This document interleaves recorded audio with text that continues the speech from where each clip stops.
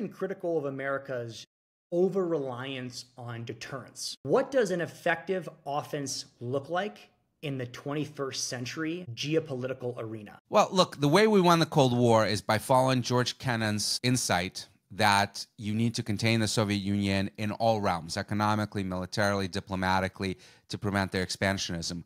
We basically, I believe, have to do the exact same thing in Cold War II with China.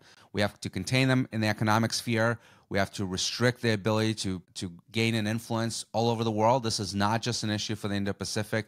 This is not just about Taiwan. Their influence is spreading in the Middle East, in Africa, in Europe, all over Latin America, even in the Caribbean. And we have to provide alternatives for countries that don't want to be in China's sphere.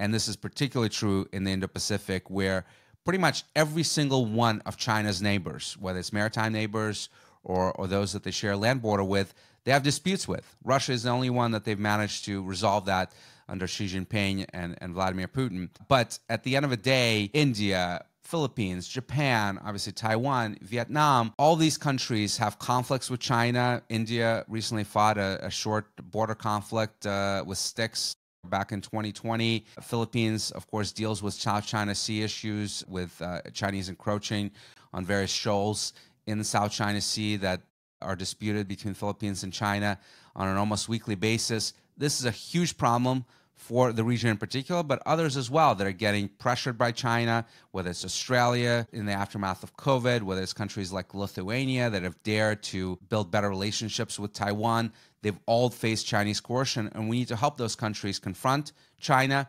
and feel empowered to be in our corner.